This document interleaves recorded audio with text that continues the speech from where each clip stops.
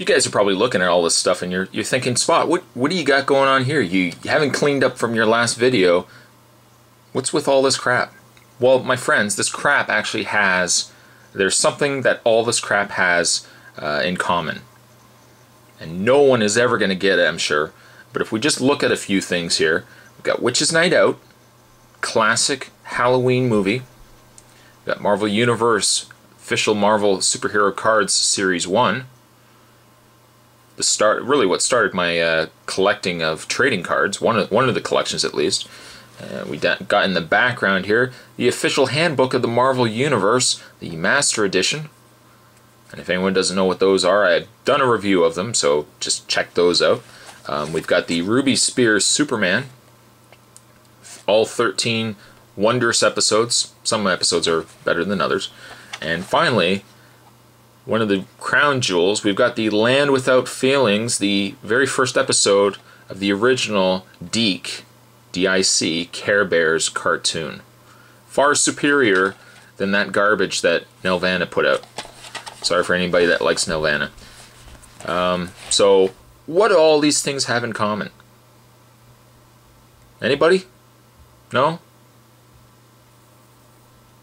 You couldn't say all have black, because I don't think there's any black on this. Well, the case is black, but...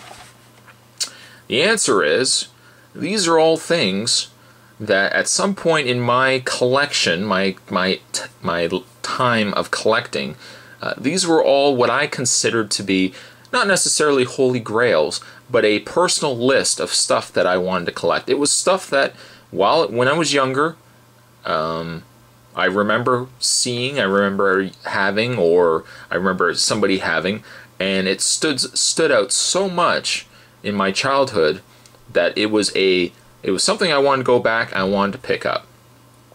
And for anyone that remembers my review, it was a very long time ago I did the review on Land Without Feelings, and many people chuckled to themselves as this man was reviewing a Care Bears cartoon. But I remember watching this Care Bears cartoon, I think when I was about 6. I remember 1983. So actually I would have, about 5 or 6. And for one reason or another, it was on VHS for the longest time. Finally came out on DVD with a 25th anniversary Care Bear.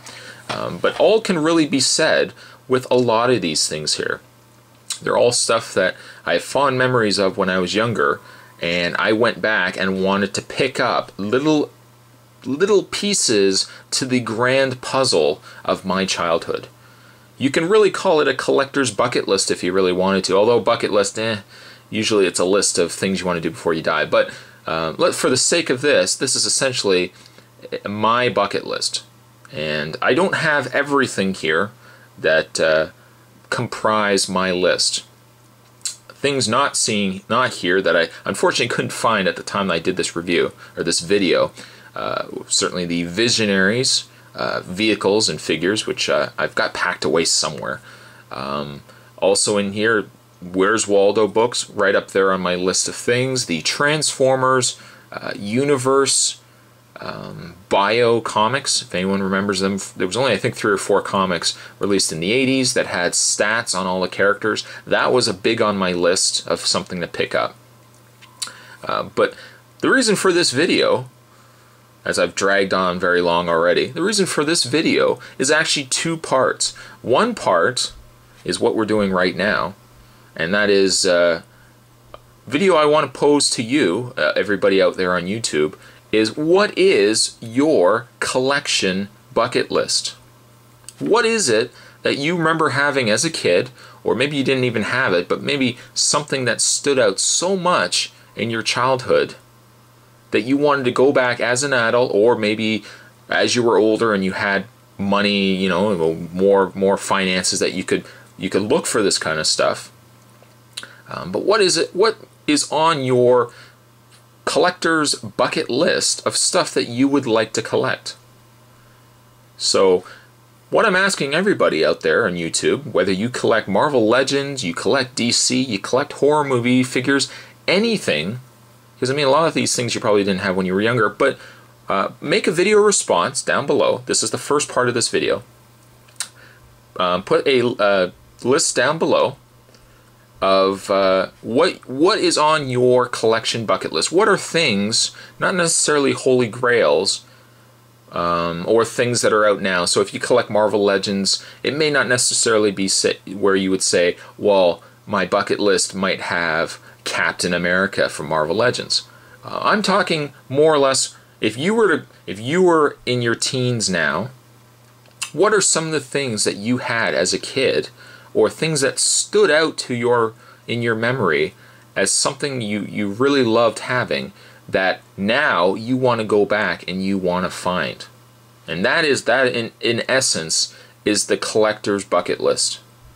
We all have collector's bucket lists out there, and while I have found many things that I wanted to get, that I had as a child, or things I wanted to get, while there are many things that I've been able to find, there are many things, however, that I haven't.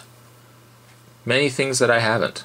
And sometimes, as many people could probably attest to this, sometimes the journey, the quest in finding this stuff is sometimes just as rewarding as actually finding it. Case in point, I just bring in Witch's Night Out here. Witch's Night Out, I'll make this story really, really short, so I don't want to make this video super long. Witch's Night Out, I actually remember watching when I was about 6 years old. It was on TV only once. It probably was on TV more than once, but as a child, I only remember watching it once. It was so entertaining, though, as a child of my age, that I still remembered it. And I remembered I remember Pazooie, and I remember some aspects to it. I remember the witch, I remember the kids wanting to become monsters, but that's as far as it went. And I couldn't for the life of me remember anything else about it. I remember it was Witch's something, Witch's Night or something along those lines. And slowly, you keep looking for stuff like that. You look on the internet, which is something that would not have existed back then that you could reference. But sure enough, I found information relating to Witch's Night Out. And then I found this video cassette. And unfortunately, the video cassette is a bad comparison, because none of the characters on the front look anything like the characters in the movie. So I probably could have easily seen this in retail stores, probably in like the dollar bins, and I would have known nothing about it because none of the characters look like they did in the cartoon.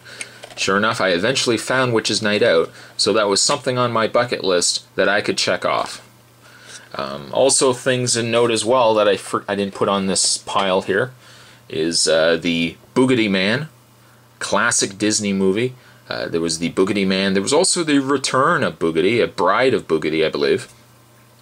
Not unfortunately been released on DVD, but I ended up finding a copy of it. But something else on my bucket list that I've checked off. So this is going to be a two-part video. The first part being the collector's bucket list. So I ask everybody out there. It probably means more, I think, for some of the older collectors, just because, growing up in the 80s, or, the late 80s, early 90s, what is on your collector's bucket list?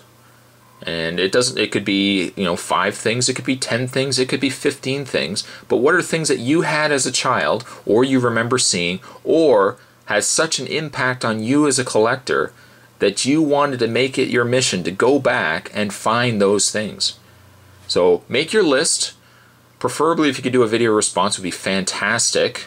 I love video responses. But what is your bucket list? And put it down as a text comment, put it down as a video comment, and tell me what is on your bucket list. And then the other end of that video, tell me how many things of that bucket list have you managed to find? How many things? How many things have you found? How many things are still unattainable? So that is the collector's bucket list, guys. Let me know what is on your bucket list. What are things that you want to get? And I will see you for part 2. Where's this going to go? I don't know. Why is this guy doing 2 parts? We'll have to see. Stay tuned for part 2 of this video.